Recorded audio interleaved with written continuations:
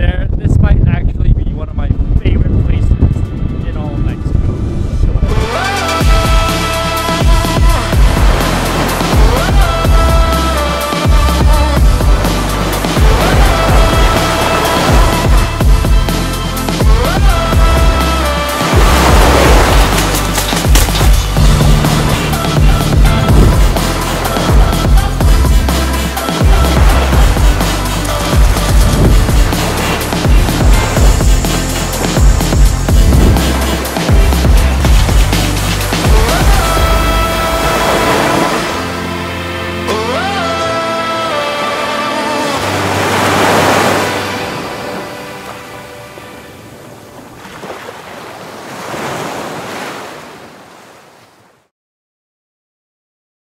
Good morning, guys. Hope you're having an amazing day. It is Ping here.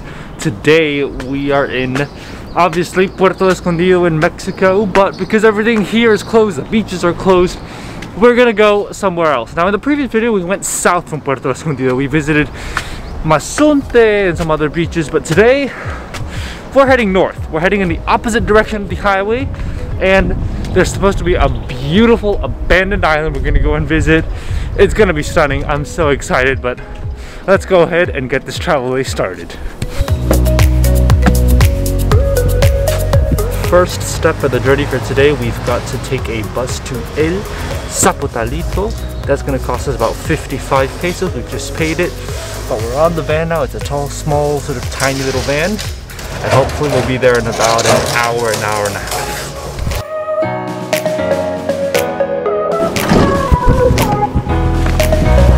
Well, we've gotten off the bus here, but we're kind of just at this highway. There's like a highway right behind me. This is the road that leads to the little town, and from there we're gonna take a boat. It's a very long story. It's a very long journey. I'll lead you guys through all of it.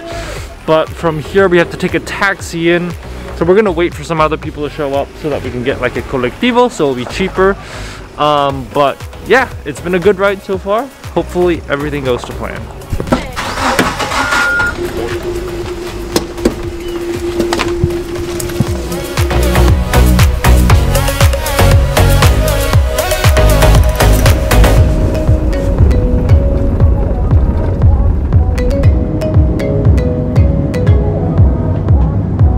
Porque yo hoy también voy a regresar. Sí, entonces sería como 200 ida y vuelta. Sí, pero ¿te regresa? ¿A dónde te regresa de allá para acá? ¿Te van a cobrar 150? Alright, the taxi dropped us off at the town here called something. I cannot remember this name. It just keeps leaving my mind, but it starts with a Z. Anyways, now we're on the boat, and this boat is going to go through the lagoon, through the mangroves, and it's going to take us to our final destination, which is going to be absolutely beautiful. So we're going to go ahead and enjoy the boat ride.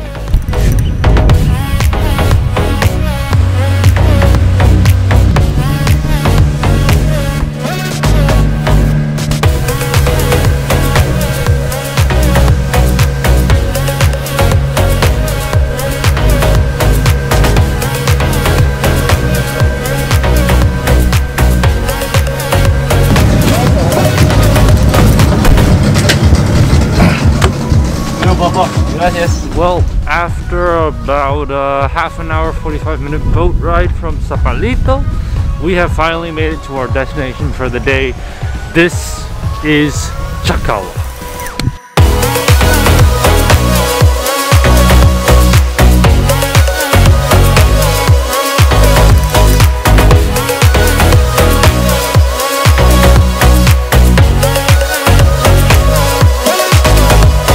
Chacahua is this beautiful little town, and when I mean town, I mean more like village. We're talking about straw thatched roofs, we're talking about, you know, farms, fishermen. It's so local, and it's almost like technology hasn't touched this place.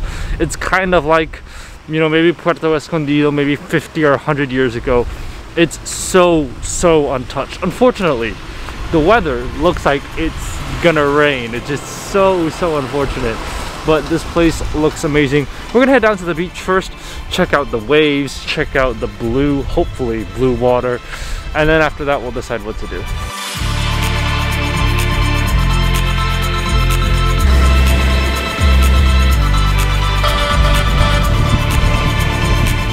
Well, I know it looks like I have like a pointed head here, but I swear it's just because the wind is blowing in this direction. It's like just blowing, so it looks like all my hair is up in like a triangle, but that's not what it's actually like.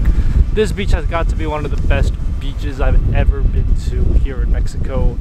The beach itself is not actually that amazing. Like, the water is blue, I'll give the water that. The sand is not that nice. The sand is not like a white, pure white color. But for me, it's the vibe that sets this place apart. There's nobody here. There's just literally nobody here. Nobody comes here. It's so insanely quiet. It's just you and the waves. Now, most people come to Chacahua to surf, and you'll see a lot of surf camps, surf rentals. When you go like into the ocean, you can see a bunch of people just surfing because the waves here are incredible and there's nobody here. So that's why a lot of surfers will come here to surf as compared to Puerto Escondido, where there's so little space and so many surfers.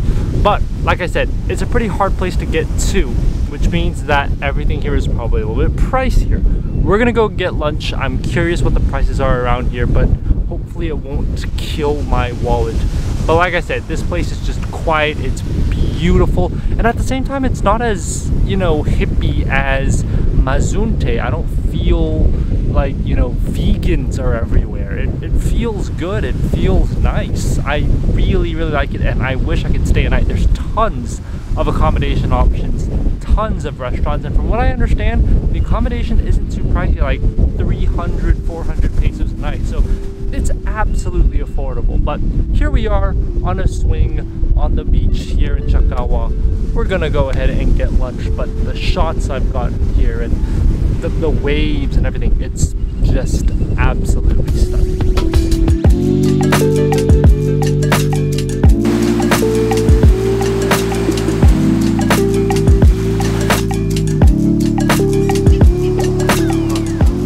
Well, just along the beach side here, we've come to a restaurant known as El Paraíso del Mar. They've got a lot of food, ceviche, whole roasted fish and everything, but I wanted to try out what the Western food is like since there's so many Westerners here. So I got spaghetti and shrimp, which is what, you know, is Western food, but it looks pretty interesting. All right, let's go ahead and try some of this pasta out.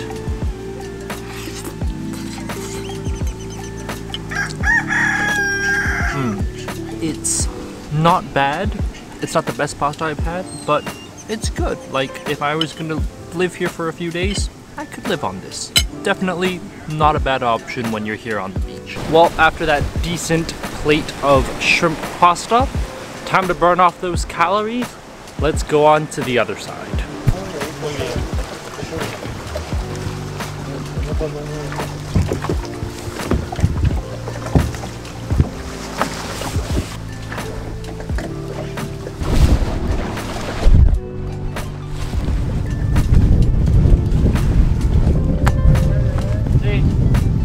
Well, and just like that, we are on the other side here in Chacahua.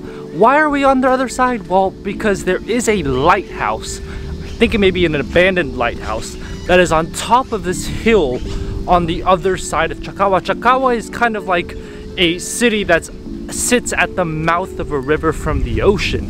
So now that we're on the other side, we're gonna go ahead and hike up to the top of the mountain. Let's go.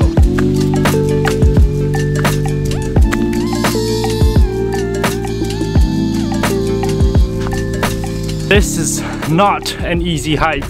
Literally, there are rocks like this that you've got to climb up. It is insane how difficult this hike is. It's not like physically very challenging, but mentally you've got to think about the way you're gonna climb up, and that's why it's a little bit more difficult. All right, turns out that the hike was difficult, but it really wasn't that long. It was like 15 minutes and I got up here. I didn't realize it was gonna be that quick, but you can see the lighthouse is right there, right behind me. And the best part is, because it's completely abandoned, you can climb it. So we're gonna go and climb this abandoned lighthouse.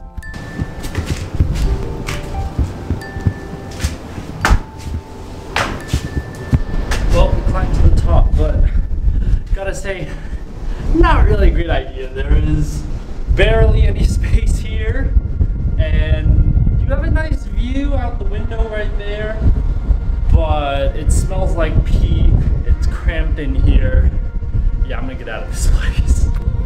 Well, you can't climb to the top of the lighthouse, but you can climb to the top of the building next to the lighthouse.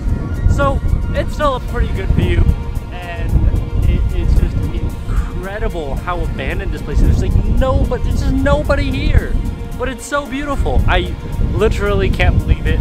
The wind is really strong, so I'm not sure if I can fly my drone, but we're gonna try it.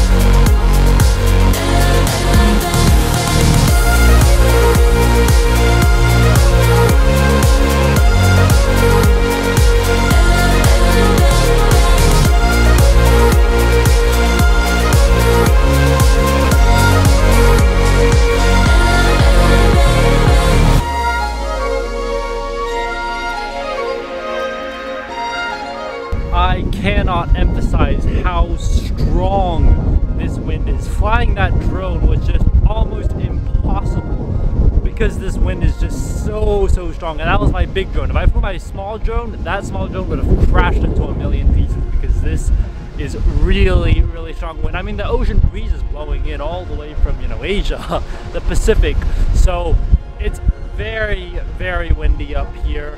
We're gonna pack up our stuff, and then we are going to head back down at the bottom of the hill to get the boat again.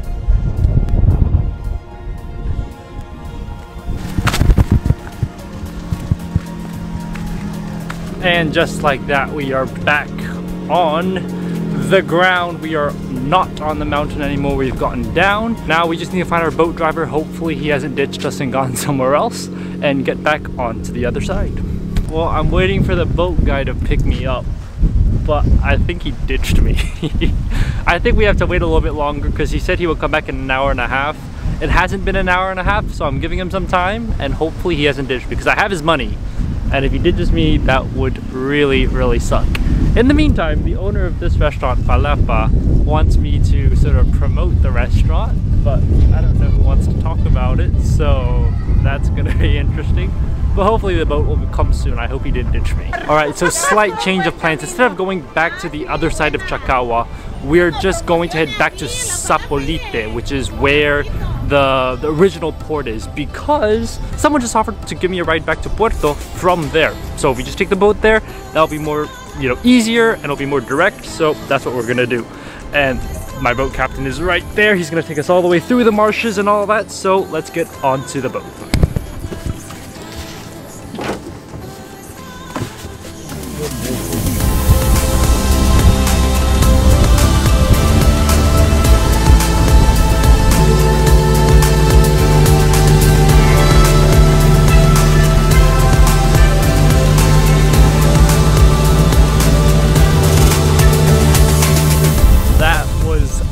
An experience. My camera is drenched, I am drenched, totally drenched, but we're gonna get on the car now and get our way back to Puerto Escondido.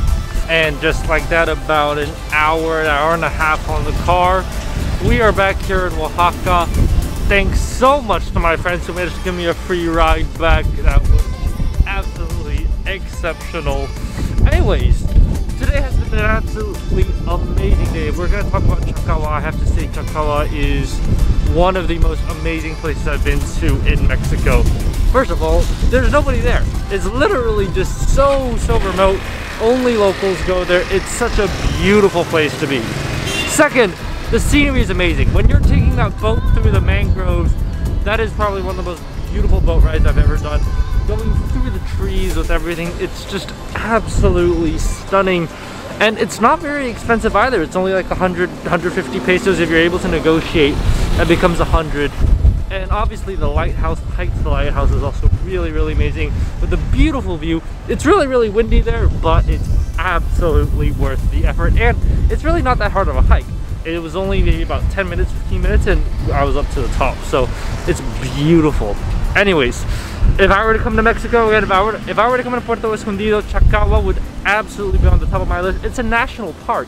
The thing is that because it's so well protected by the government, there's so much biodiversity, everything's clean, everything's nice, and although, you know, it can get wet, it can get muddy, it's still just a beautiful place to be. The water is really, really blue. Unfortunately, the sun didn't come out today and shine over the water, but if it did, I am absolutely confident that water would just be crystal clear blue colored, because that's what usually happens. Alright, anyways, that's all I have for you guys today. I hope you guys enjoyed this day trip from Puerto Escondido to Chacahua. I highly, highly recommend it, and it's not that hard to get to Chacahua. It's just a bus ride, a taxi ride, and a boat ride. That's it. And then you're there in paradise. Honestly, it's beautiful. You've got palm trees. It is a little hidden paradise here in Mexico. So if you're in Puerto Escondido, definitely go ahead and check it out. I'll see you guys on the next video. Make sure to stay subscribed, stay tuned, and I hope you guys look forward to the next video here from Mexico. Bye guys.